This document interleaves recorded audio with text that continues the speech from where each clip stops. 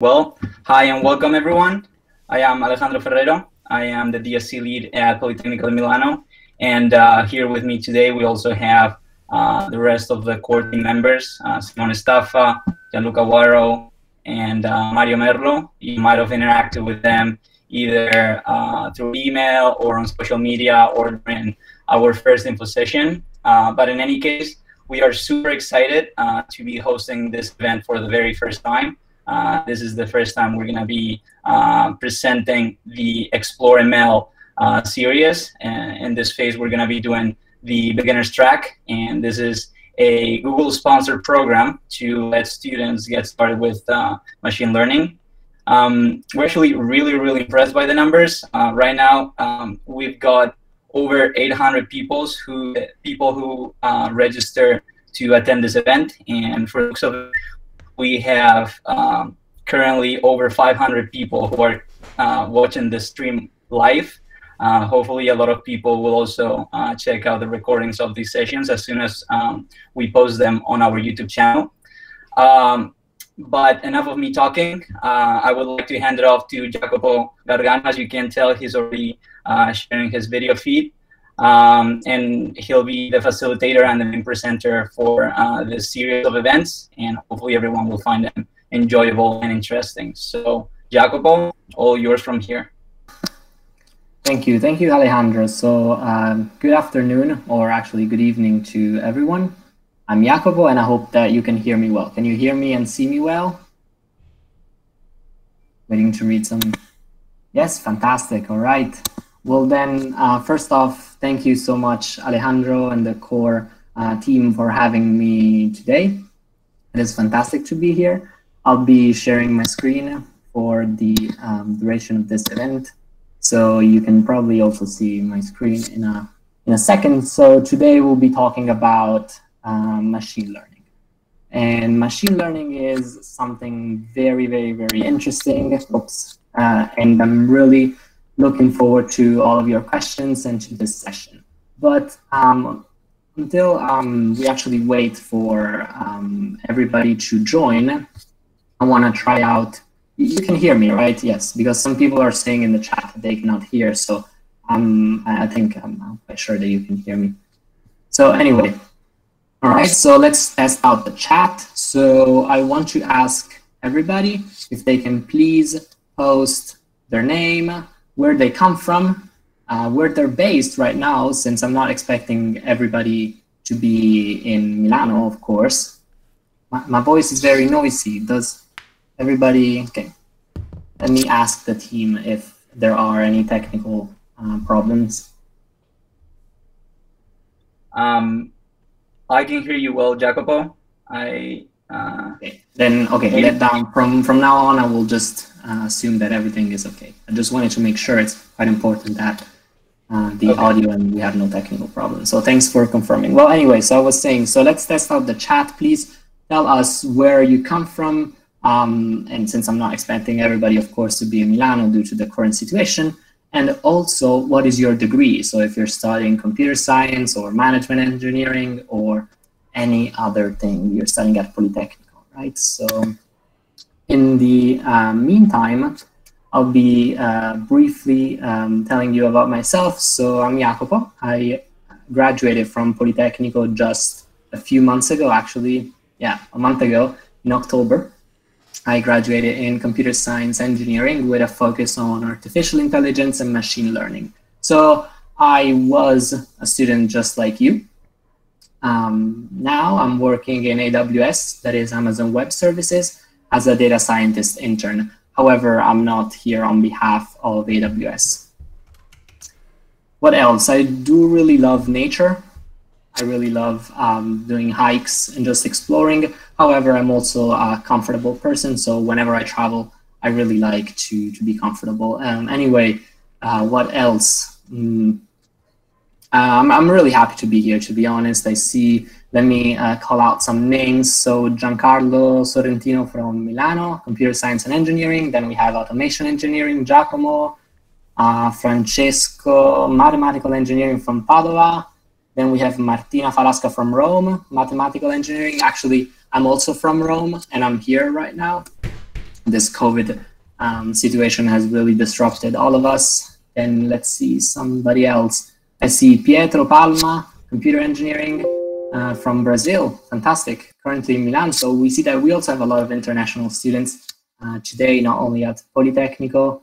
Let's find Ingegneria Aerospaziale, so aerospace engineering, computer science. What else?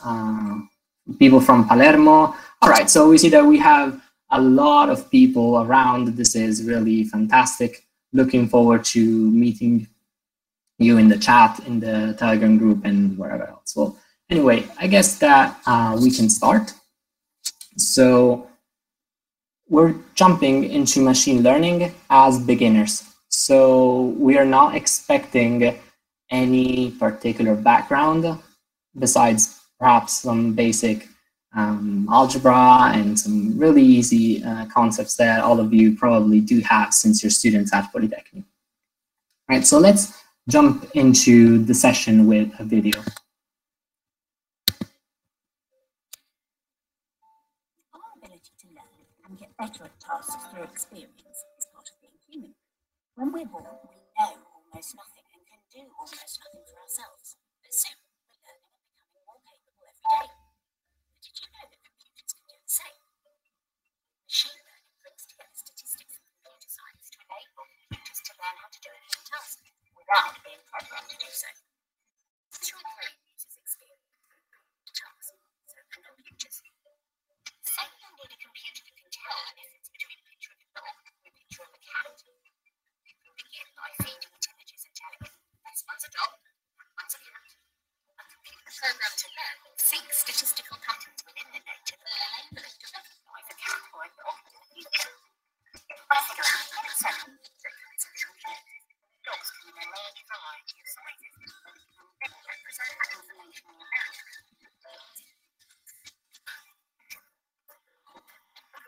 Identifies those patterns and scans the algorithm by which future data will be sorted. One example of a simple and highly effective algorithm is the PoliMi separating cats from dogs. When the computer sees a new picture, it checks which side of the line falls on and then says either the cat. All right, we're stopping this a second since it seems like we have many technical issues. I'll just share the link, I guess. So let me share the link so you can see this. You can watch this on your computer. So I'll paste the link in the chat and in the Telegram group. Right. So you can take 2 minutes and watch the video. I'll restart it for those who can. Actually, I won't restart it, so it won't.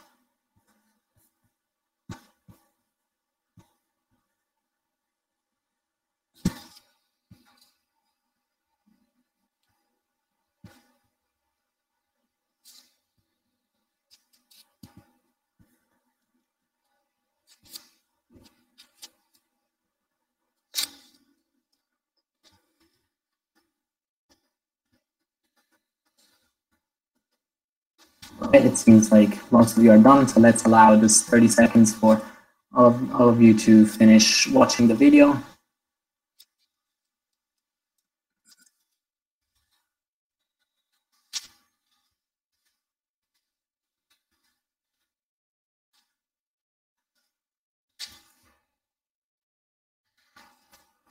All right, so once we're getting back, sorry a lot for all of these inconvenience. We tried several times with the core team and everything was working well, so we don't really know why this is not working. Anyway, it seems like the link worked, so fantastic. We'll be sharing the link anyway, and this will allow us to move forward. So this video kind of defines, in a certain sense, what is machine learning. And let me ask you, and please just throw answers in the chat, if you already knew something about machine learning, if this video was kind of different between what you need or between what you knew, or like, I don't know, if you have any questions that come up to your mind, especially those of you who never heard of machine learning, right? So if you have any first questions, like, I have understood the English in the video, but I have not understood any technical concepts that were discussed in the video. So some of you already knew something, some other of you just heard the word machine learning, but never really explored it. Some of you is also asking what's the difference between AI and machine learning. That's a very good question, and we'll dive deep into that. All right. A little bit too general, of course. All right. All right, so of course we can't really explain what machine learning is with just one video of 2 minutes, and so that's why we're here today. But in order to understand machine learning a bit more, we will be diving into this fantastic game that I also suggest you to play, and I'll play it online now, to understand a little bit more how machine learning works. So let's click on the link, g.co/quickdraw. It's a very easy link. And this will bring us to this fantastic application developed by Google, which asks us to draw a fire truck. So let me try to draw a fire truck. And in the meantime, oh yes, it guessed right, is a fire truck. Okay, fantastic. Now it's asking me to draw grass. So let's try to draw some grass. Oh, I know. Fantastic. Then let's try to draw a couch. Not really an artistic person, but it seems like performing quite fine, I guess. Let's try. All right. Let's try maybe to draw a person. Fantastic. Got this one right too. Let's draw a flower now. All right. This should be quite easy. Fantastic. Now we're gonna draw a blueberry. Okay, a blueberry. All right. Isn't this a blueberry? I don't know how to draw this. We can write blue. Okay. Fantastic. And now we're trying to draw a zebra. This is quite harder. Okay. So this is not really a zebra, right? This wasn't easy. Tiger. I was almost there. Well, anyway. So this is actually a really nice application of machine learning, and I really do hope that you're going ahead and trying to play with this game. So please share also in the chat how many you got right and how many you got wrong. So I did 5 out of 6, so I'm wondering how many you did. Somebody is asking how hard is this to make, and we will also answer this question. So I see fantastic scores. such as 6 out of 6, 5 out of 6. I don't know how somebody got 6 out of 7. I guess it's 6 for everyone. And yes, as Alejandro said, please share also the screenshots of your drawings on Telegram. I'm sure we're gonna have like a lot of quite interesting and funny drawings. So yeah. All right. So let me start asking you, how do you think that all of this comes together? So in your opinion, how does this game work? How is it possible that it's recognizing your drawings? And also, how could we program this? So from a technical perspective, how do you think that this all works?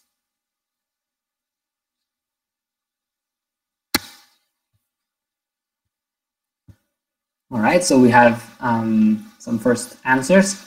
Somebody is asking or saying as some sort of classification. Someone else, Sebastian, is saying it compares it to training data. Now, perhaps not everybody already knows what training data is, but that's sort of where we're going. Somebody else says patterns, a large data set with similar drawings, convolutional neural network. Okay, that's already quite advanced. Yeah, and so we have like a bunch of answers, which are all kind of correct. Somebody is saying features, which I really like as an answer. Somebody's already saying supervised learning, which are all concepts that we will dive deep into, not in this session, perhaps in the more complex ones. So if you want to know how this game works, and please go on and share your screenshots on Telegram. I only see one. That was actually the recording of my couch. Well, anyway, if anybody is actually wondering how this all works, let's take as an example a carrot, right? Everybody knows what a carrot is, I guess. And if you don't know, please have a look at the examples on the right. So we can say that a carrot has a certain shape, right? Let's say usually carrots are kind of cylindrical or triangular, right? And they have some of them have some leaves at the top, right? And they kind of have some stripes too, right? However, not all carrots are the same, right? Every carrot is different from each other. One of them is bigger, one of them is smaller, perhaps some are longer, some are shorter, right? And so there is not really a precise definition of carrot, right? And so it is quite hard to tell a computer these are the exact features that a carrot is defined by, right? So if we visit real quick this link, it shows you how this fantastic application developed by Google works. So let's take, for instance, a basketball. And so we here have the complete data set that is a set of data that the application is leveraging to learn what a basketball is. Of course, some of the drawings are way better than others, right? For instance, this looks more to me like a tennis ball, maybe. And some of them are even not really round, right? But what is also true is that when we as humans are asked to draw a basketball, then we won't do all the same drawings, right? So we want an application that is capable of learning which are the features that define a basketball and that differentiate it from a tennis ball or a soccer ball or from any other object, right? So go ahead and explore this fantastic data set. It is full of drawings. And if you're wondering how they got all of these drawings, because there are actually a lot. Now, my guess, and I'm not sure about this, is that they made Google employees draw one of them, right? Every day they would just draw one of them, and yeah, they got all of these samples. So The power here is the capability of having all of this data drawn by humans. All right. So if you still have any questions on this, please feel free to ask them in the chat, and we will collect them and perhaps then answer them at the end of the session. So now we can move on. I see there's many questions. So, all right. Now, as we've just said, there are two ways that machine learning, two ways that, computer scientists in general face a problem, and that is either rule-based, right, where we simply frame the goal of the product, right? We want our product to do something. We want our system to be able to perform a certain task, right? And then we simply develop algorithms that are made of flow and logic, right? So something that all of you probably know, which explain how the system must behave in a very deterministic way. And then we just refine our system until the goals are met. Machine learning instead substitutes the central part, and so it eliminates the exact algorithms to identify a certain object, that is to perform a certain task, and instead uses examples to train a certain architecture, a certain system that we also refer to as model. Right, so we can see on the right that the model takes as input a lot of examples of a carrot, right? They're all different. And then it puts them together and it extracts the features, the most important features of the carrot. And then it is able to learn what a carrot is, right? So just like a baby, it learns from observations. And so this is the core idea behind machine learning. So I really do hope that you don't have a lot of questions on this, but now we'll get into a more interesting activity again. So get out your cell phones because we're gonna run some polls. So please go on the Telegram group, and I'm gonna ask you the following question. So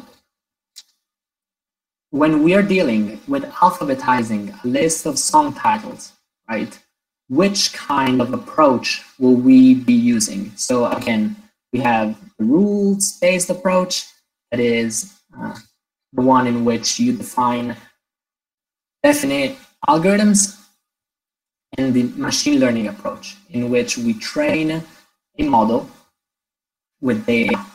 So I see that Mario just posted the poll on the Telegram group. And so I'll be waiting for your answers.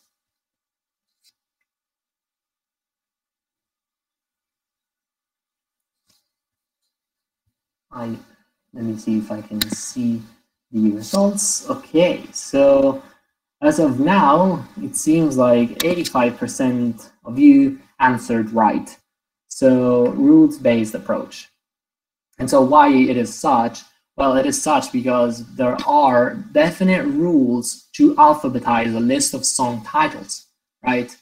So there are many sorting algorithms. You can use which one you prefer, perhaps the one with the lowest complexity. And there are also a fixed number of letters in the alphabet, right? We're not dealing with infinite number of letters or with something that might change that we do not know completely. So this is a defined, well-defined problem. So let's move on. Ranking web search results. Which approach do you think is the best?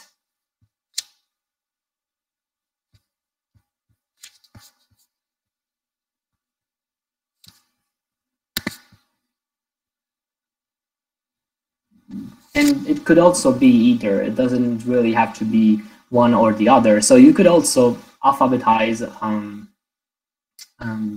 song titles through machine learning. However, in that case, you have a really really, really well-defined problem. So it is way easier and also sound, as in correct, to actually employ a rules-based approach. So again, ranking web search results, I see that 67% of you answered machine learning and 33% answered rules-based. So let me go ahead and uncover the answer. Actually, we can use both approaches when it comes to ranking web search results. So why? A lot of you are probably wondering, oh, this is not correct. I would definitely use a rules-based approach. And some other of you is probably wondering, no, I shall definitely be using machine learning. So if some of you is rooting for one or the other in particular, please write in the chat why, and I'll be reading some reasons that you think one is better than the other.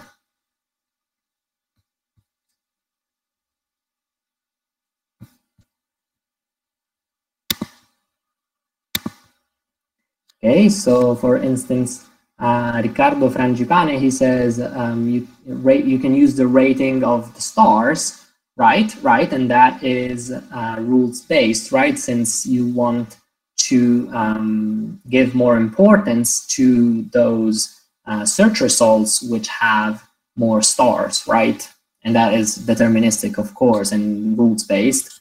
It's just about sorting. Let's see some other answers. Ricardo Ali says a really interesting thing. He says it can be better tailored to a specific user. And of course, this refers to machine learning, right? Why does it refer to machine learning? Because when you're dealing with a specific user, you cannot really apply a rules-based approach.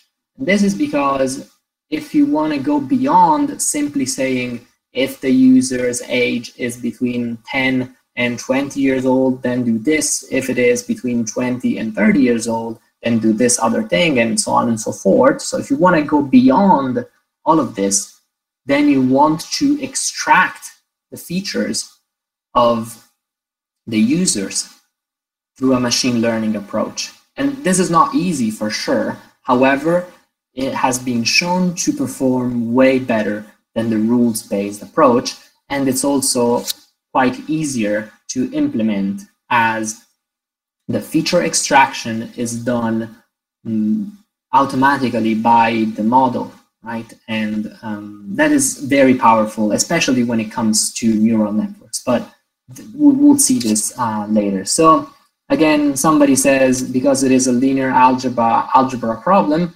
and yes, in the sense that some methodology are actually employing linear algebra concepts such as singular value decomposition. However, this is also a little bit hard. So I see that you're posting a lot of ideas, and so thank you so much for your participation. This wouldn't be possible without all of you. So let's actually move forward.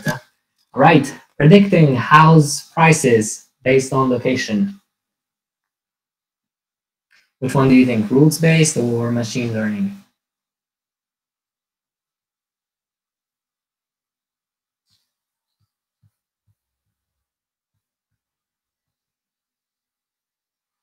So I see in the chat, a lot of people are already saying that it refers to machine learning.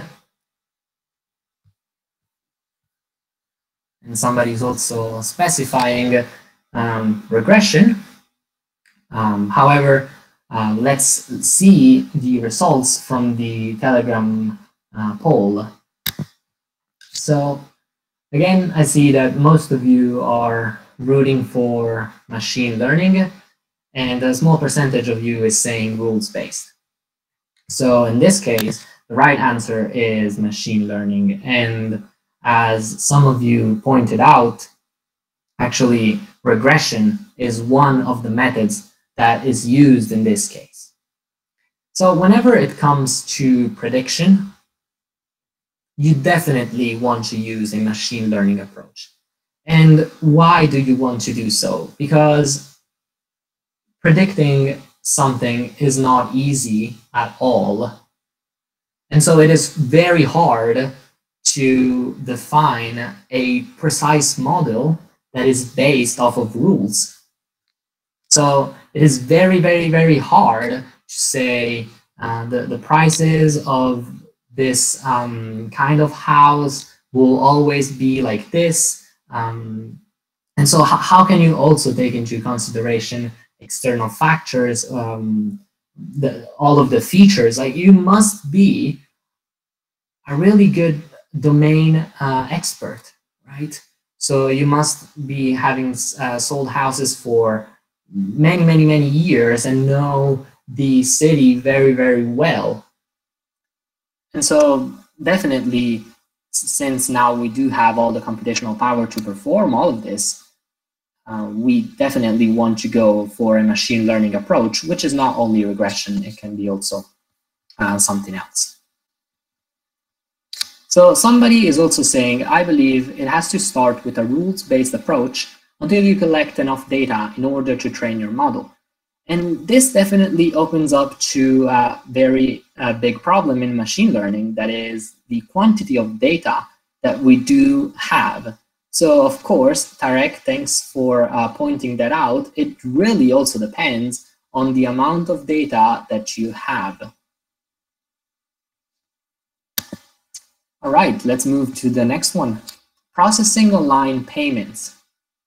Is it a rules-based approach or a machine learning-based approach?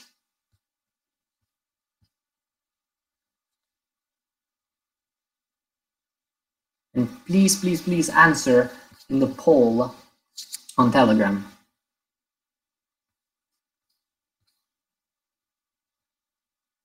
I know on Telegram you cannot really say both, so that's also the case. Anyway, let's wait a second for all of you to think about it. And again, we're processing online payments, so something really important. You really want to have a precise method, I guess, in order to process your payment. All right, let's look at the results for this. All right, so most of you responded correctly, and that is rules-based approach.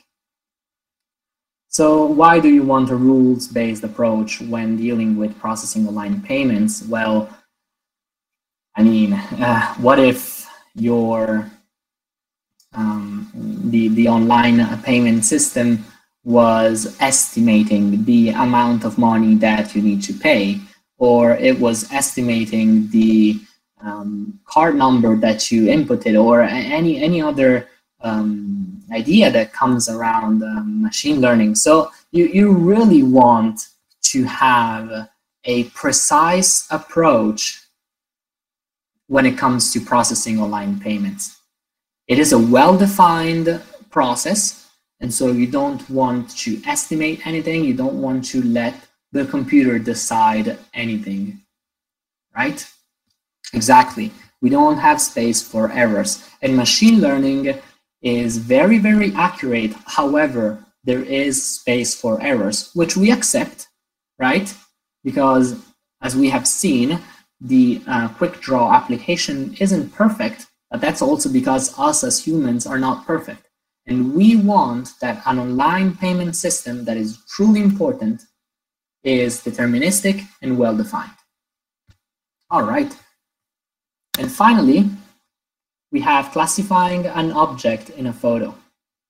What do you think this is? Is it rules-based or machine learning? So with classifying, we mean identifying which object is in a certain picture. Somewhat similar to what we did with Quickdraw.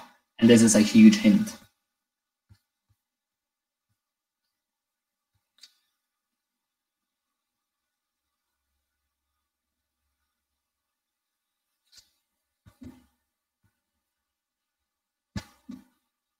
All right, I guess this was quite easy, and I see that a lot of you have answered correctly.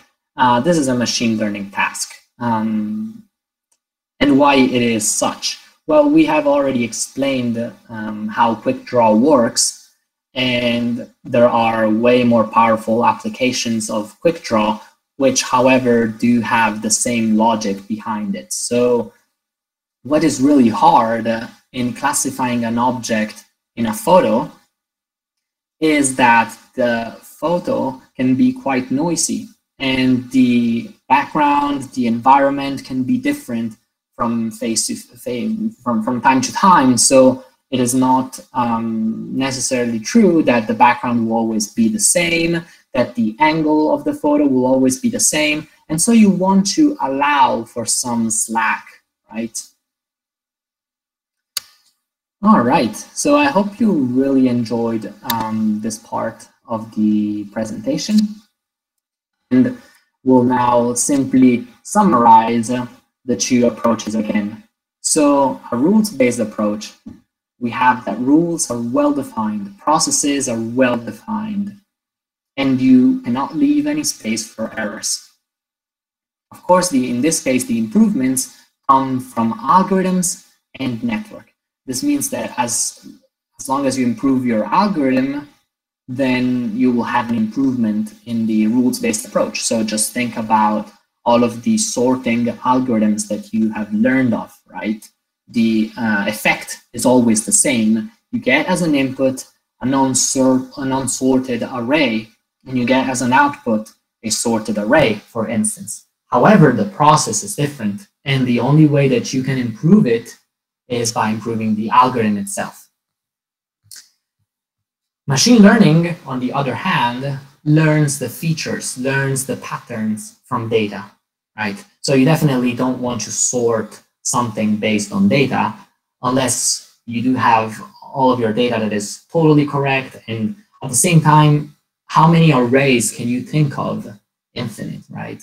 So you can't really perform the task of sorting using machine learning. And in this case, the improvements only come from additional data, because as some of you said before, it is very, very, very important to have a lot of data, right? So imagine if Quickdraw was made with few data.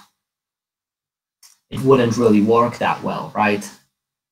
Because if you extend Quickdraw to the limit where each one of us, like every single person in the world, drew an example for the model, then the model will simply have to recognize your example again when performing, right? Assuming that you always draw an object more or less in the same way.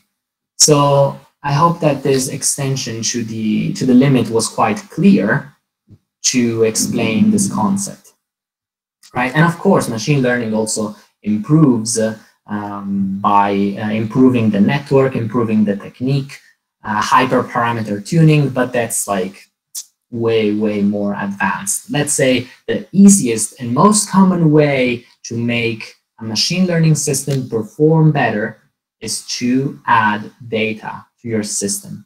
And the data, of course, must be clean, right? So you cannot add the basketball images to the carrot. That doesn't make sense, of course. All right. So some of you is asking, what are the ways to get data? And that is one of the most important questions when it comes to data science, machine learning, and also deep learning, of course, which is part of machine learning, right? So you can get data wherever, in the sense that it really does depend on your domain. So for instance, if you are a data scientist at Google, then perhaps you do have all of the data on the usage of Google Chrome by the users, right?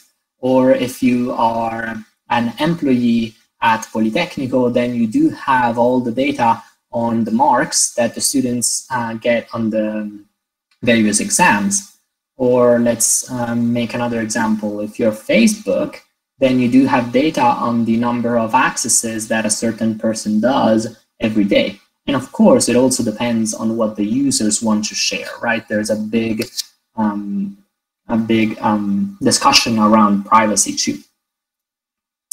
All right, so some of you also is asking what happens if the data is unclear? How does the machine react? Well, of course, the data must be clean. And with clean, we mean data that when fed into the machine learning architecture, it makes sense. Of course, if the data is not clean, the data does not make sense, then you will get an architecture that does not make sense. Yes, there is also a limit for the data, right? So there is the problem of overfitting and underfitting. However, we will dive into that later. All right. And yes, answering the last question, we can definitely influence the features we want the model to give more importance to, in the sense that we can prioritize some features with respect to others, but that really does depend on the specific application. So I guess we can move on because we have a lot to talk about, and yeah, we'll answer questions at the end of the session. Anyway, all right, so we're now moving to how do you create all of this, right? So as of now, I hope it is quite clear the difference between a rules-based approach, right? So if you especially come from, well, actually any kind of engineering at Polytechnical, you definitely have understood the rules-based approach, right? If you've taken a computer science class, or if you've taken a, I don't know, mathematics class, like, you know what an algorithm is, you know what a procedure is, right? However, the machine learning approach is quite trickier, and I'm really hoping that you grasped the concept. All right, so we have another video for you to watch, and let me check. I'll send you the link because this will make things a lot easier for all of us. Suppose you have a great business idea. I'll be playing it in the background with no volume, so all right, let me share the link. Here it is. And in the meantime, if you come up with any questions, please feel free to write them down in the chat or on Telegram.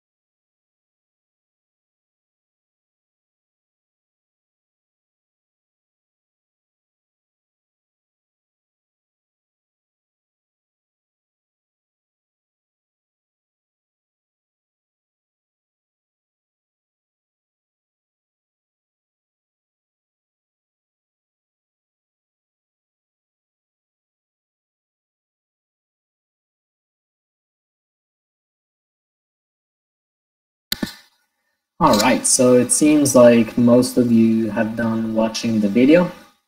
I hope it was quite interesting. And let me ask you to summarize with, I don't know, not summarize, perhaps find one word that you think was quite interesting in the video. So one word that captured your attention when you watched this video. School, feature, set, training, clean data is very important, or clear, yes, yes. Validation, yes, training. Okay, so I see how some of the most important concepts of machine learning are starting to get into your mind, which is very, very, very important. Right, fantastic. So I see also maintenance. That's really important when it comes to machine learning, especially if your data is evolving through time, right? Test, fix, hyperparameters, super parameters. I'm not really sure that exist. I guess you just call them hyperparameters.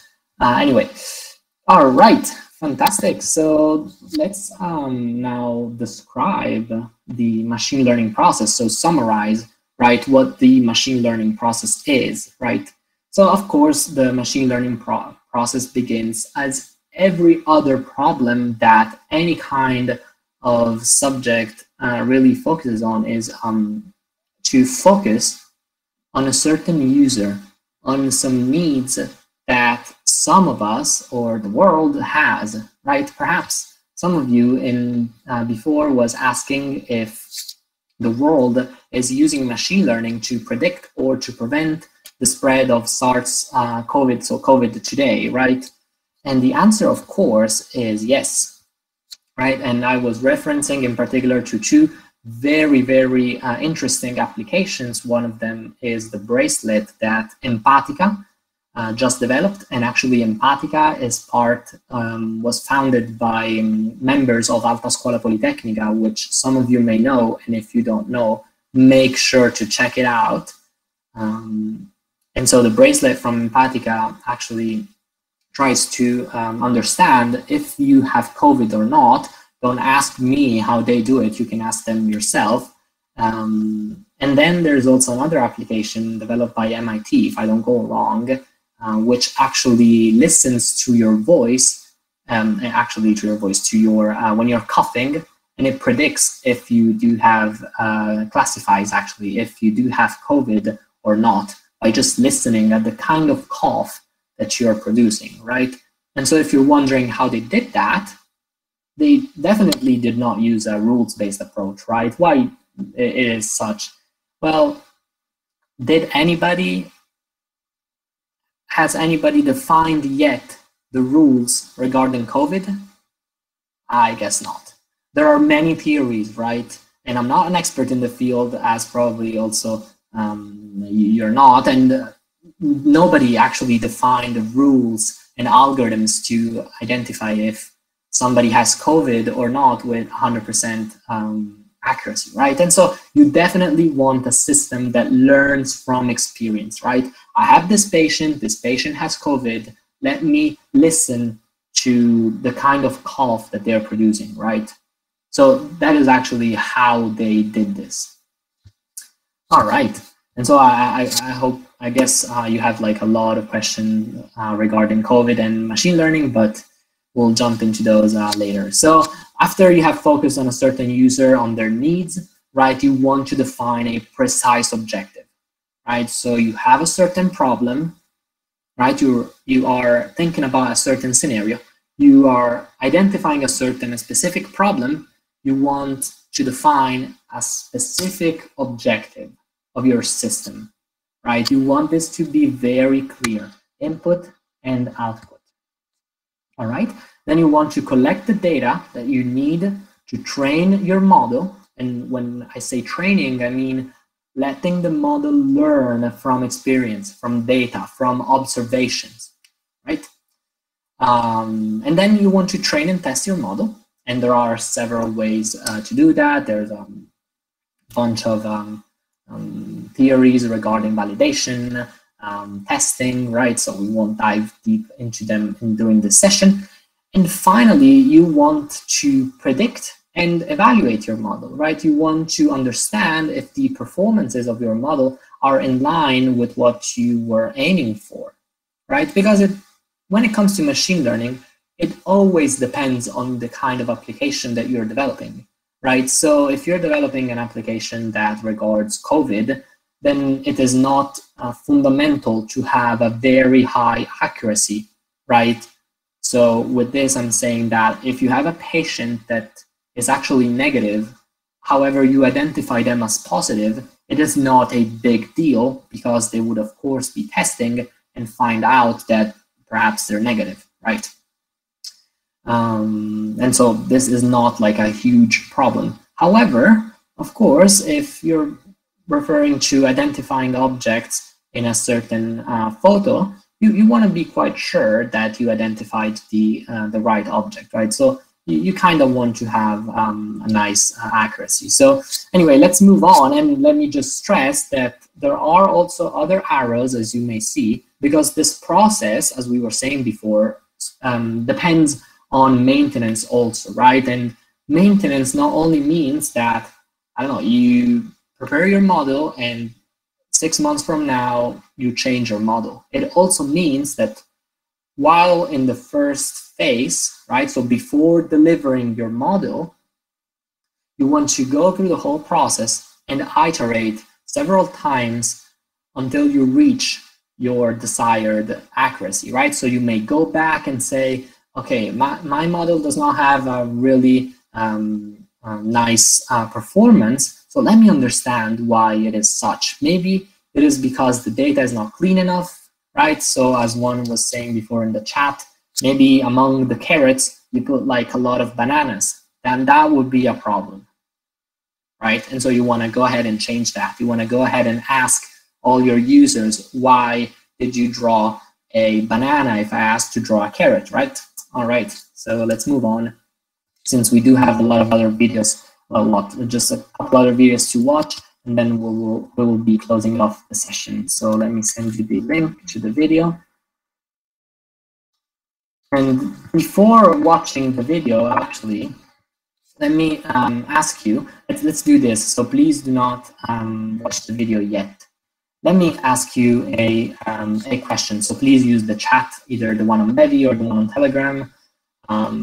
What is the first thing that comes to your mind when I say food?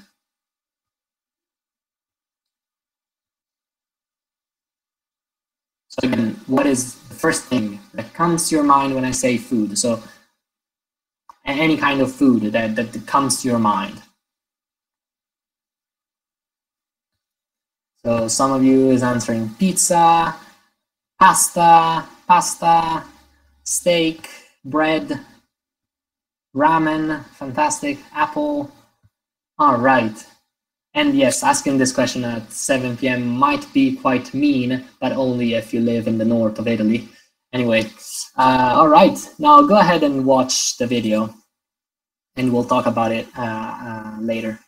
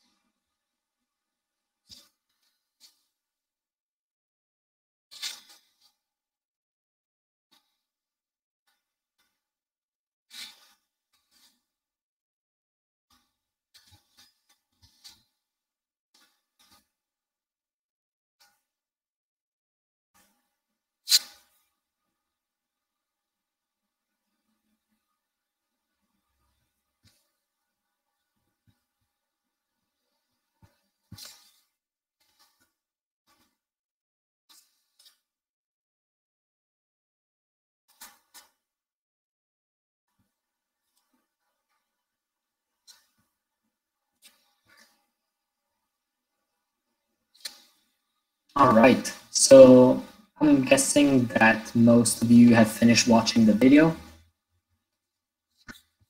All right, fantastic. So in the meantime that you want to that you finish watching the videos, I'll let Alejandro share just a couple words. So go ahead. So we also take a little break from our machine learning.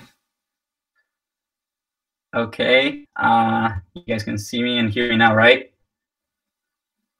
Are you there, Alejandro? Yeah. I cannot hear you. They can hear me and they can see me, but you just. I cannot hear you. Not sure if. Oh, sorry. I can definitely hear you now. My computer was on mute. Sorry. In any case, so Jacopo can show you guys the T-shirt that I'm wearing. You guys can stay tuned because we'll be giving out some prizes. We'll give more information about that at the end of this event, and of course in the next event. Those are like the official T-shirts that we've got, either for awards or facilitators that come and like present some content for us. Pretty cool right now. Actually, I don't have it because they are in Italy, but one day I will get it. Simone, the core team member, is actually keeping them safe, and we have a few for let's say some winners of something, and at some point we'll decide and clear out all the doubts. But yeah, there are a few waiting for a few of you, and there seems to be a lot of you, so hopefully we'll have plenty. All right, good break. All right, you can keep going now, Jacopo. All the information, by the way.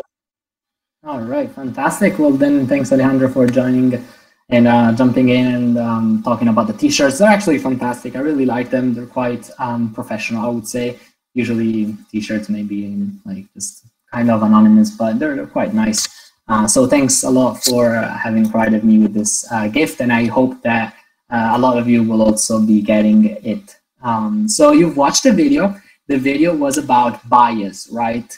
And I asked you the question about food before because I wanted you to grasp this concept of bias through that question, right? So now most of us are Italian or have lived in Italy or have visited Milano at least once, I hope, during for your PoliMi experience. So if we, among our data, choose to talk about food and we ask Italians to fill in the data set with food, then probably most of the data points will be pizza, pasta, bread, fettuccine, I don't know. And I won't be talking more about that since most of you and myself also might be hungry.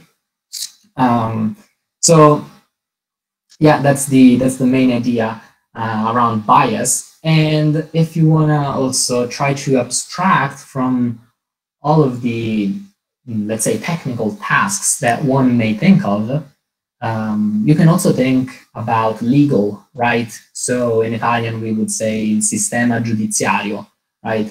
And so if you think about legal, then how would you implement an artificial intelligence, right? So a system based off of machine learning that is able to distinguish between right and wrong. How would you do that, right? Would you feed the model with data coming from the Italian legal system or the American legal system? And would you be actually able to have one unique system for the whole world? Would you be able to understand what is right and what is wrong?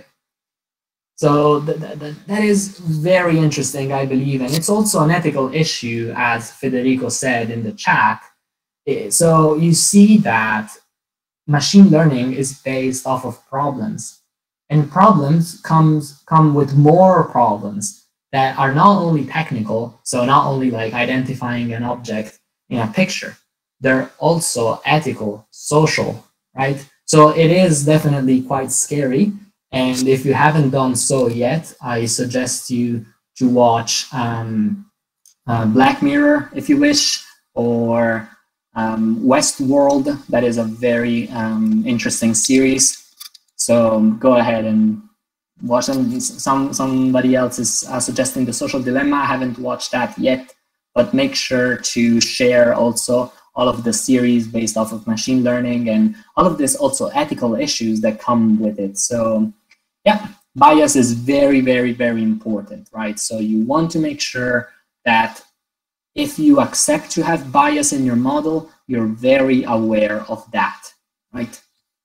All right, let's move on to the next video, which I believe is the last. So I'll be sharing the link again. All right, so Telegram chat and Baby chat.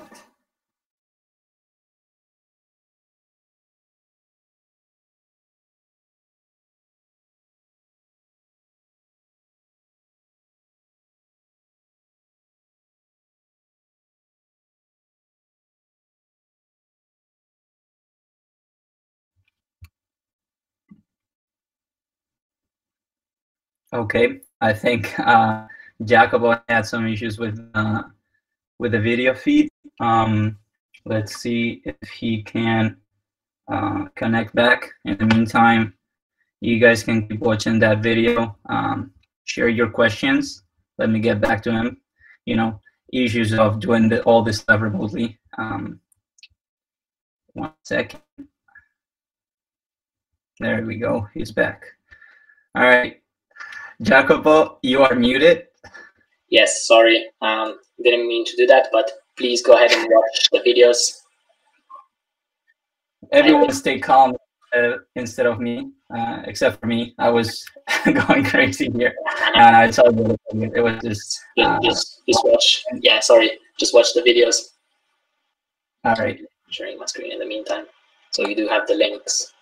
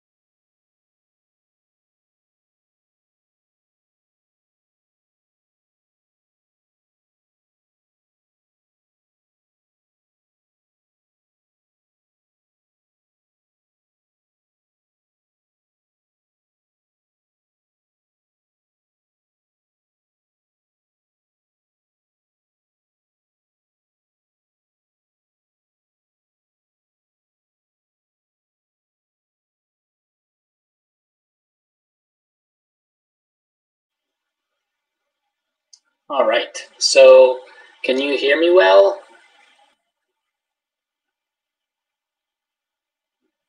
Fantastic. All right, so thanks for watching also this video. This is actually the last video for today. However, we do have a bunch of other concepts to cover, so please bear with us for another 20 minutes, and then we will jump into Q&A, right? So whoever of you wants to go have dinner or whatever else, they can go ahead and do it later, not now. So of course, privacy and data handling is crucial. It is very important to comply with the regulations of a certain country, right? And you may know that the regulations in Italy are different than the ones in the United States or in any other country in the world. Of course, we are facilitated since the ones in the European Union are quite the same thanks to GDPR. However, you also may know that most of the most important companies are based in the United States. However, they deal with data from people from all over the world. And so you definitely want to make sure that the way you're handling data is the best way ever. However, this is not really our job in the sense that there are going to be specific teams that will be working on ensuring that the data that you're working with is compliant with the regulations, right? And we do have people studying law who can definitely help for that. But what can we do as computer scientists and machine learning enthusiasts? Well, what we can do is to make sure that the data we're dealing with is clean from all of the unnecessary information or also private information, right, that we may have.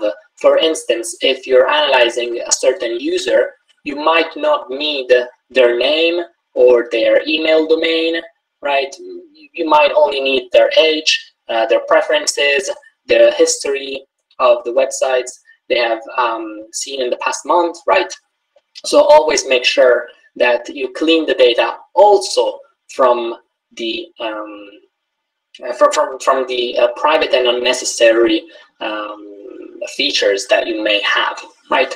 So besides that, let's actually move forward to answer some questions that some of you already had. All right, so this is probably the most interesting question and most important question that all of you had probably before joining the session, and that is, what is the difference between AI, ML, and DL? And so let's start from 1956, right? So that's like 70-ish years ago, when John McCarthy coined the term artificial intelligence by saying that a system is intelligent when they perform, when they make intelligent decisions. However, how do you measure, let's say, intelligence? And what the researchers would agree on is the fact that a system is intelligent when they behave like a human. However, it is also true that there are, let's say, more capable humans than others, so that is also to be taken into consideration, right? So there are many theories around what intelligence means, and we can classify a system as artificially intelligent whenever the system shows a behavior that simulates that of humans. However, we need to also take into consideration that the goal of artificial intelligence has shifted from simulating human behavior, so just acting like humans, which we don't really care anymore about, to augmenting the possibilities and the capabilities of the human mind. So just to make an example, we have that there was a system built, I don't remember by whom in the United States, well anyway, that could identify cancer from just RXs of patients, right? And the system would have an accuracy of 95%. And the same would have a doctor, right? So if you take a doctor, you take a system, they would correctly classify 95% of the images. However, when you combine the doctor and the machine, right? So you would let the doctor use the machine, then the accuracy overall would jump above 99%. And why it is such? Well, this is because the computer can capture some features that the doctor may leave unseen, and vice versa. So if they work together, they will get to a higher accuracy. And that is, of course, what we're leaning towards. So if you're wondering, will artificial intelligence ever substitute humans? Well, not soon, for sure. We're definitely moving into the direction in which AI is helping humans. Exactly, as Alex said in the chat, ML will not steal jobs, but will improve the result. Fantastic. All right, now let's move on to machine learning. So what is actually machine learning? Well, machine learning is a subset, right, of all of these machines where you feed data into a model and you let the model learn from the data and from observations, right? This should be quite clear by now. And what is deep learning? So deep learning happens when you consider a specific type of machine learning in which you have a really, really complex problem, and as such, you have a really complex network or model too, right? And in order to deal with deep learning, you need a lot of data. And that is why deep learning was employed by researchers and companies only in the last years when big data became available, and also technology from the point of view of computational power become way cheaper and way more available to researchers and companies, right? So machine learning is kind of an intersection between algorithms, because it starts from statistics, from linear algebra, from theories that are soundly built. It leverages big data because it needs a lot of data to be trained. Of course, it always depends on the application that you want to build and on the complexity. And it definitely also depends on technology. So the computational power that you have is crucial for the performances of your system. All right, now let's jump into the basic methods of machine learning, which will actually close today's session. So the first method that I'm sure that some of you already know is classification. And classification wants to classify, that is to identify a certain class for a certain data point, right? So you can see in the picture, for instance, the points are divided between the blue ones and the red ones. Right, so another example would be feeding the network with a picture, and you want to determine which classes it belongs to. So for instance, in this case, like a lion, it belongs to the wildlife, it is a mammal, right? So it is quite famous, the example of cats versus dogs, right? So you feed the network with an image that is either a cat or a dog, and you would like to identify if it's a cat or a dog. Of course, this will not be 100% accurate. It will depend on the data quality that you have. Let's move on to regression. So regression wants to find a linear relationship between variables. So it wants to find that line that you may see here in the slide, right? This line that is drawn here, that it is a linear relationship between an independent variable and dependent variables that may be even more than one. And so, for instance, this could be used to predict the how long it will take to get from a certain city to another city, as long as you know the time it takes to get from that city to nearby cities. So let's make an example. If you consider Rome, right, and you want to reach and you know that it takes, I don't know, 5 hours to reach Milano and it takes 2 hours to reach Firenze by car, then you might want to predict how long it takes to reach Bologna by car. And since Bologna is in, let's say, more or less the middle, maybe more towards Milano, then you might say it will take 4 hours to go to Bologna. However, of course, this result won't be 100% accurate. It depends on many other variables, such as traffic and the weather, right? So you can embed in your model as many variables as you wish. Of course, some of them will be more important, as some of you were saying before, and some others will be less important.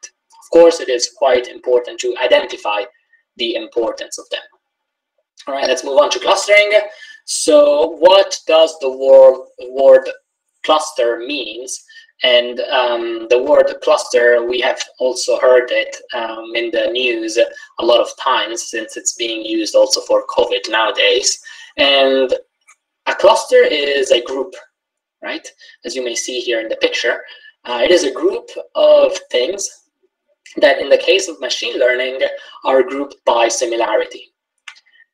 Now, clustering is a little tricky because it is not easy to identify the number of groups in your among your data points, right? So you could further cluster all of these clusters into smaller clusters, right?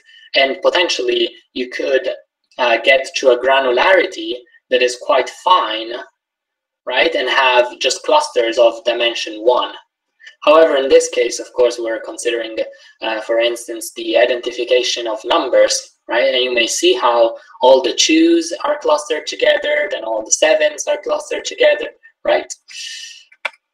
So let's move on to sequence prediction. Sequence prediction is to understand and predict something that depends on time, right? When you have a sequence of actions, right, and you can discretize the time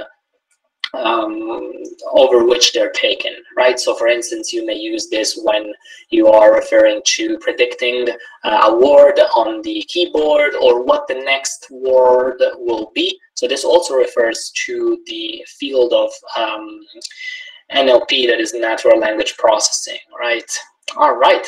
Now the last one, which is quite also, I guess, artistic, it can be artistic, is style transfer. Right, so style transfer pretty much considers 2 networks and tries to merge them, right? So on one hand, it considers the network that refers to the content, right? So we see the turtle. And on the other hand, we can see a network that refers to the style. Now, if you combine these 2 networks, you will obtain an image with the content that is pretty much the same, but with a different style. That is the one taken from the other network. So the same can happen with voice synthesis, right? So now let's move on to the poll, because we don't really have time for a lot of questions. So this is the last part of the session today, so please remain tuned and check out Telegram for the polls. So the first question is recommending what someone will download based on their previous purchases. Which kind of machine learning problem can this scenario be assigned to? Is it classification, so the one in which you're identifying a certain class? Is it clustering, the one in which you are grouping together certain data? Is it regression, in which you're trying to find a linear relationship between dependent variables and independent variables? Is it sequence prediction, in which you're trying to understand a certain sequence over time? Or is it style transfer, in which you're merging together the content and the style? So let's actually look at the results on Telegram. Take your time to answer.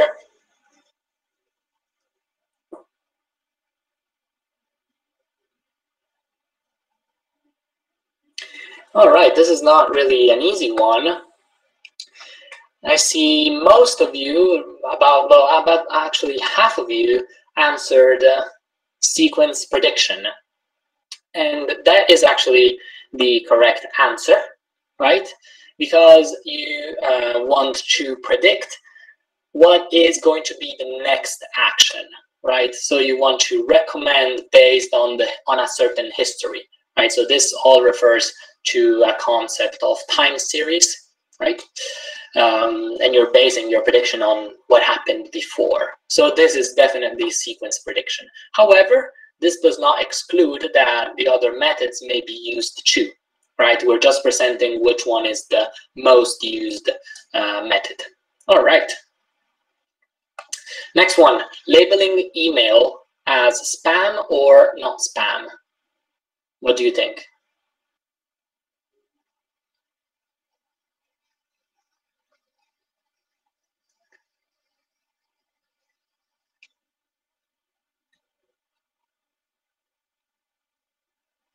Yes, and please do not spam the Telegram chat. It's also quite hard for us to manage that, as you've seen, so please help us out.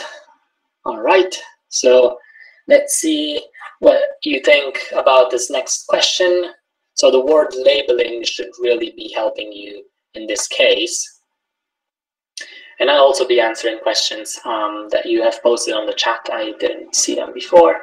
So in this case, and most of you got it right, it is classification, right? Because you simply want to get the features of a certain email, right? Perhaps extract the most important keywords or the format, right, from the email, and you want to label it as spam or not spam.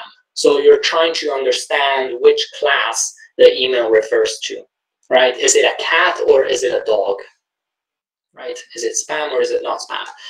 And of course, a lot of other techniques are also used to help out the core algorithm, but the main idea is based off of classification. So let me answer actually some questions that were related to this question. So some of you was asking, why wouldn't you be using clustering? And I would actually ask you, both the person who asked the question and anybody else, if you want to jot down some ideas regarding clustering in this case, and then we can go back to it at the end of the session, right? Okay, why wouldn't you be using regression? Well, regression is a technique in which you measure, you have as output a number, right? You have a variable that is that is actually in the set of the real numbers, right? So it's usually used for probability or for money, for predicting the time, right? So something that is measurable. And therefore, in this case, it is quite impossible because the set of possible recommendations, unless it is actually a number, which could be the case if you're, I don't know, recommending the price for a certain house, right, based on the features, right? So a number of floors or number of rooms, right? Then usually the set of data that you will be recommending is a discrete set, right? So it is very hard to go ahead and use regression. All right, so some of you is asking, what is the main difference between classification and clustering? Yes, mostly is the fact that clustering is unlabeled. So let's briefly explain that, because it's quite important.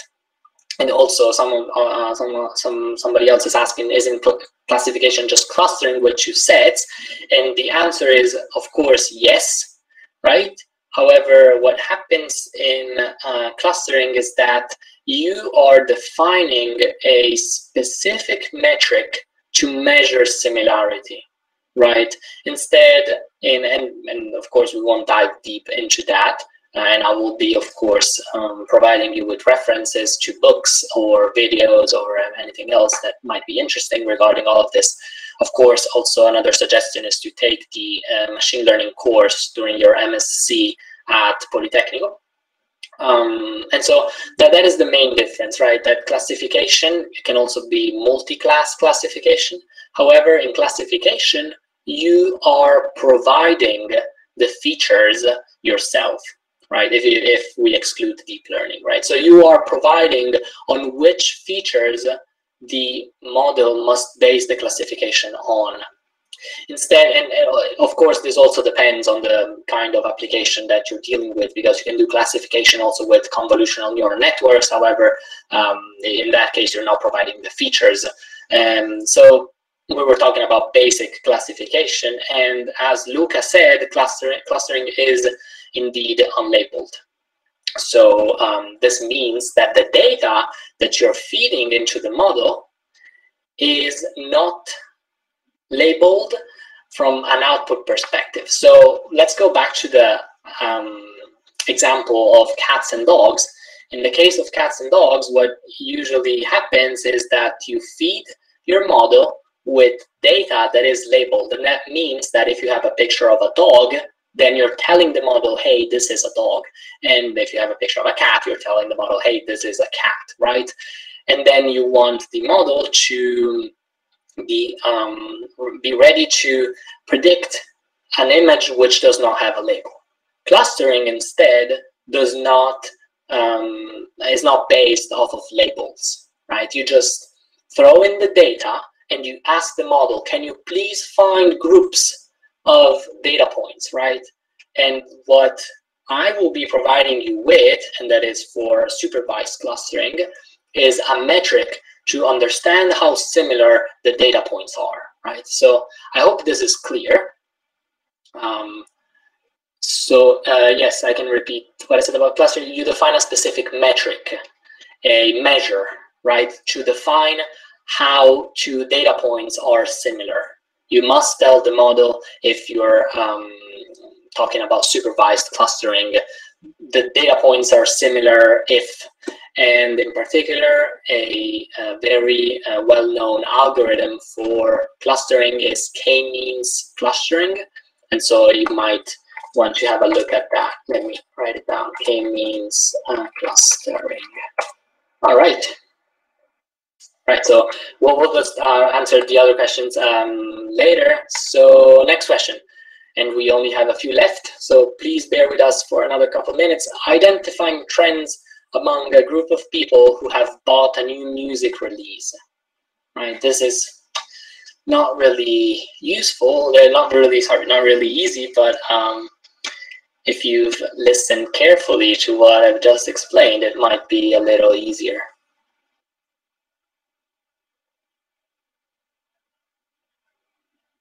So again, we want to identify the trends. So which are the trends among this this group of people?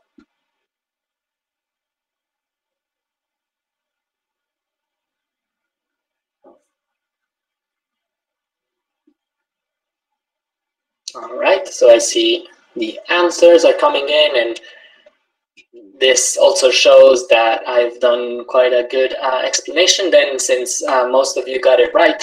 It is indeed clustering, as you want to get all of your data points and identify groups of trends. And for instance, in the most common algorithm, that is the k-means clustering, you can tell the algorithm how many groups you want to identify, right? So for instance, let's say you have 1,000 people in your group, and you want to identify the 10 main trends. If you want to have a more specific granularity, then you would go ahead and increase that number. If you want to have a lower granularity, you want to go ahead and decrease that number. Now, you may be wondering how to choose the perfect number.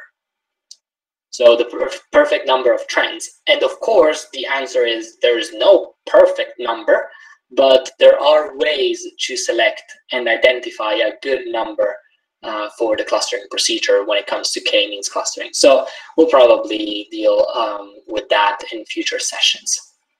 All right, let's move on to not the last one, but almost captioning a video.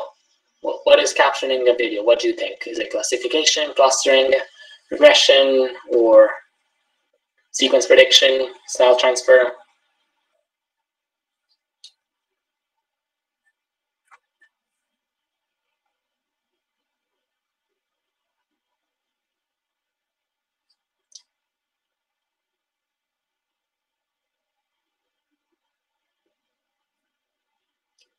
All right, so this wasn't really easy, I guess.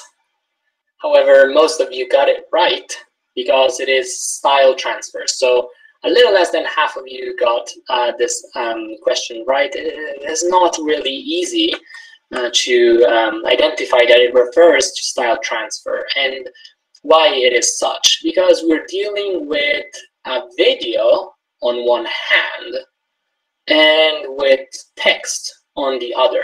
And we want to merge these two capabilities of our networks together, right? So we want to take the knowledge that we have developed on text on other videos to caption a certain video, right? So we learn how to caption videos with one model, and then we have our video and we apply this this style to the video itself, right? So it is quite tricky, I know, and we can dig on that later. All right, let's move on. Determining workout activity based on phone movement.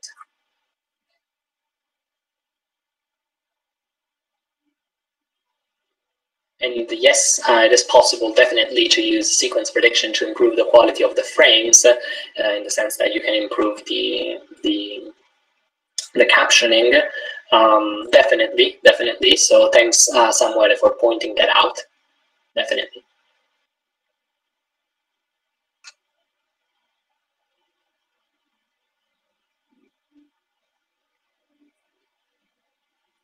All right, so determining workout activity based on phone movement. So we want to know if a user is walking or if they're running, right?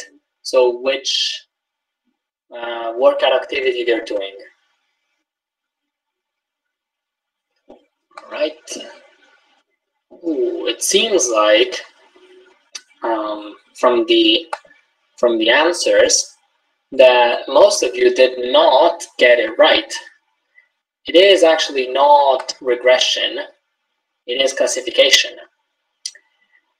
And so why would many of you say regression? Please let me know in the chat while I discuss a little bit about all of this.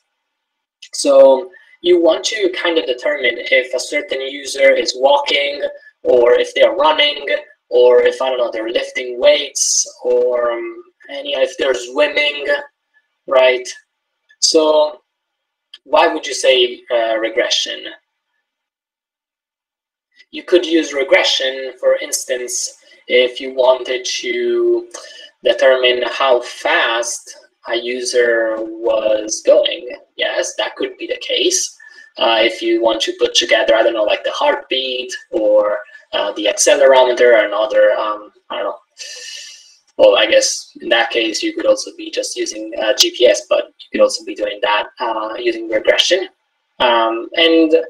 Okay, let me look at the chat.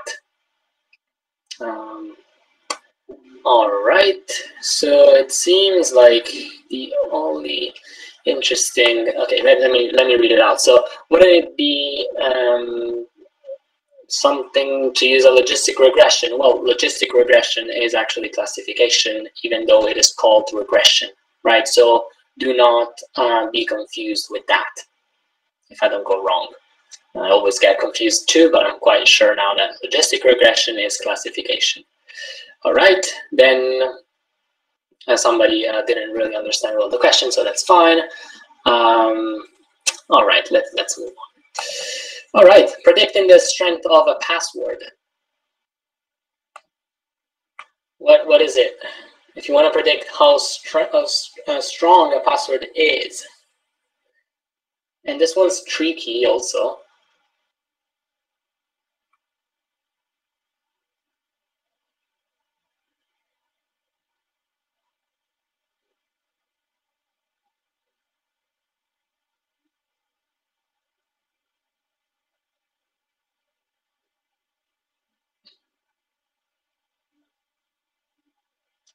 And remember that it does depend on the kind of problem that you want to face, right? So, and also on the user that you want to consider, the use case, right? All right. So let's get the answers for this. And I'm telling you that this one was tricky because we actually suggest two methods to go ahead and predict the strength of a password. It is either going to be classification in the most cases or regression. And why it is such? Well, regression is quite easy to understand, and well, also classification, since you can measure the strength with a certain number, right? So as you see in a lot of registrations forms, where when you register, it tells you like your password is like 80% strong, right? So that's regression. We're considering some variables, for instance, like you have used a number, you've used like a caps letter, you've used, I don't know, like an underscore or other nice symbols, and that is definitely regression. Classification may be used to classify if a password is strong, moderately strong, not really strong, or very weak. And that's when you identify some classes. So it really depends on the kind of problem that you want to face and on the complexity that you want to consider. All right. Some of you also answered sequence prediction. Well, that wouldn't really be the case, in my opinion, and I would ask you to write down why you believe it may be sequence prediction. So, yeah, let's move on to the next one. Identifying famous landmarks. So things, right, landmarks in a photo. And this is almost the last one. We don't really have many left. So go ahead and answer. We move on and hopefully get to the Q&A and finish before 8.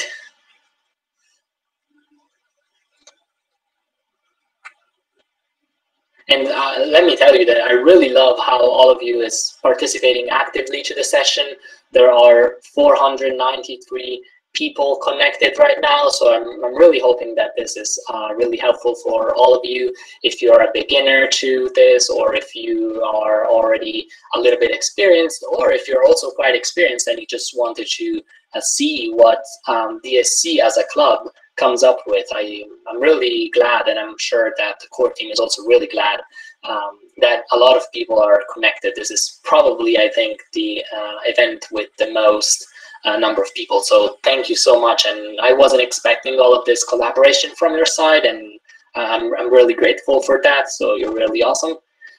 All right, let's move on to the answer. So I would say classification is the one that we can use to identify famous landmarks in a photo. And why it is such? Well, we have a lot of classes, right? So it could be like, I don't know, famous landmarks, right? So we're identifying, I don't know, the Colosseum or the Duomo di Milano, right? And we want to classify this object, let's call it object, for in a certain photo. So this should be quite easy to understand. And if you have any questions, please feel free to ask. All right, let's move on. Suggesting spelling corrections. What do you think?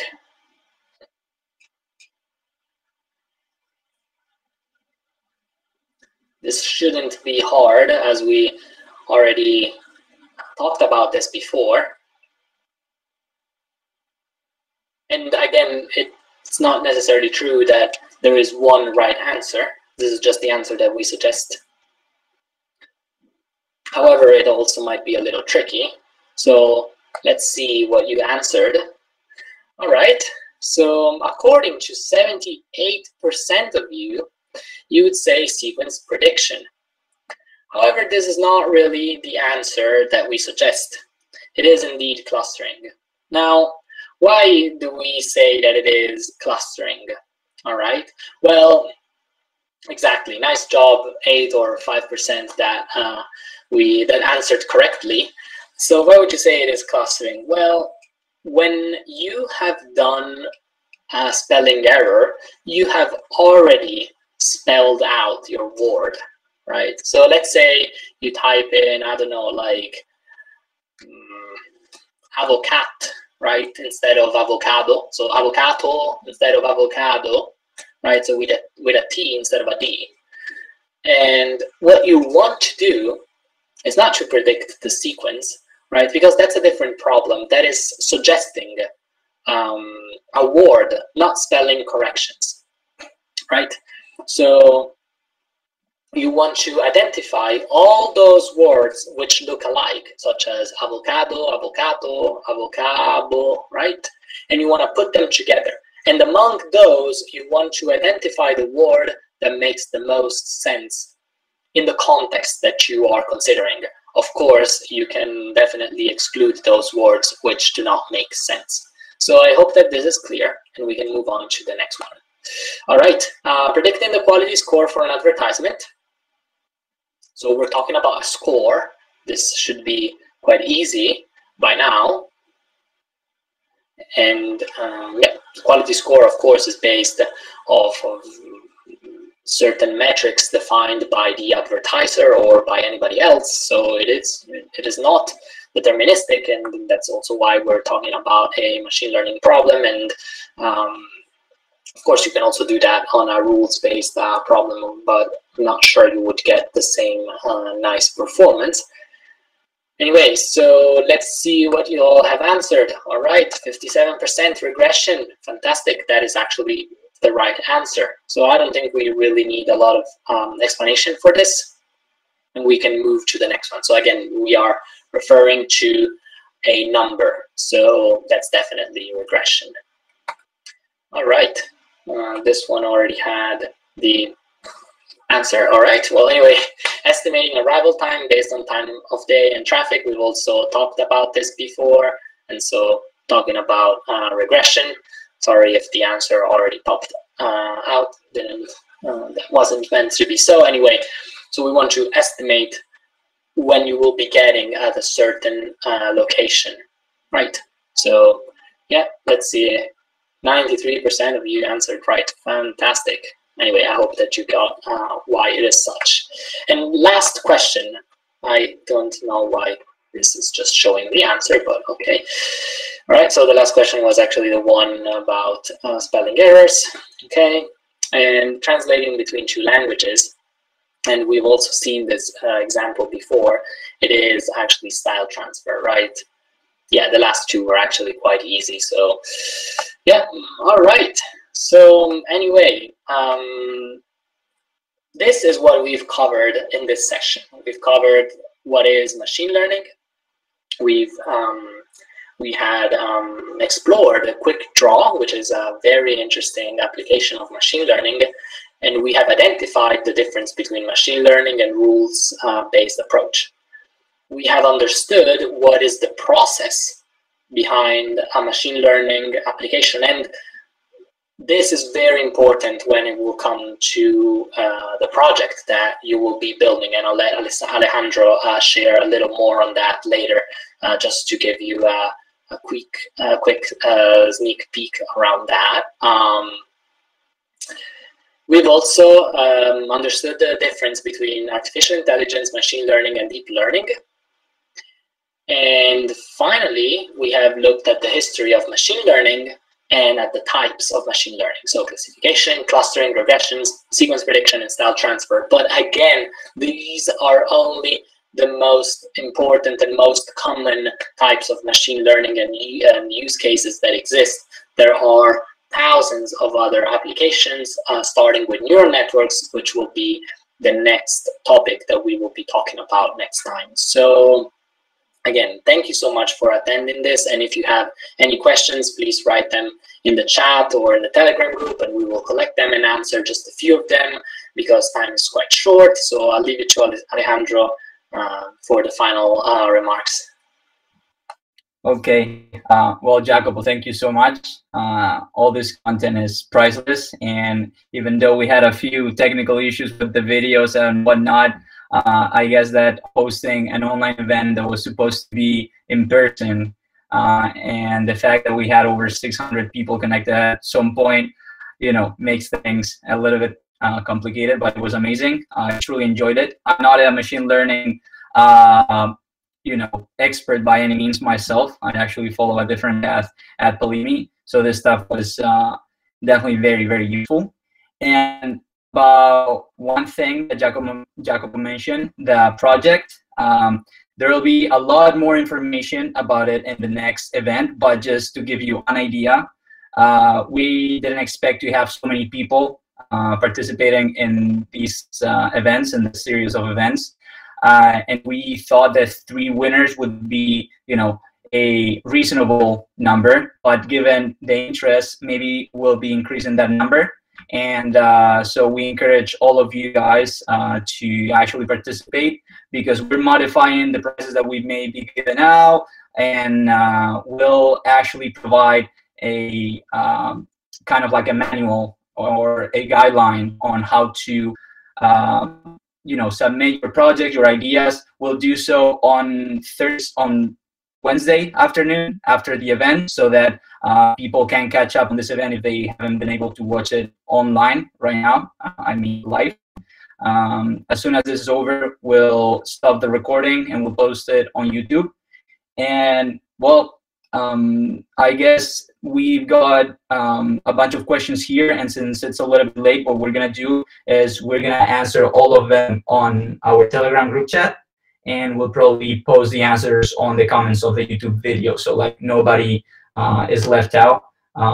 We would like to thank all of you guys, everyone that participated in this event. This is for sure a record that it was actually confirmed by Google DSC, the fact that we had over 800 students registered to attend this event, and over 600 just participated today. So congratulations to everyone. Hopefully you found it interesting and actually enjoyable as well. And I would like to thank the core team, because we were running like crazy behind the scenes trying to answer everyone who was asking questions, and like all those who couldn't end the event at the beginning. But it was amazing to have everyone else, and we'll be looking forward to seeing all of you on Wednesday. And definitely we're going to stay tuned on the project submissions, because we believe there may be some really great ideas. All right, everyone. Thank you so much. Thank you, Jacopo, again. It's been amazing, and we can't wait to hear more about all this machine learning topic on Wednesday. Bye, everyone. All right. See you on Wednesday. Bye-bye.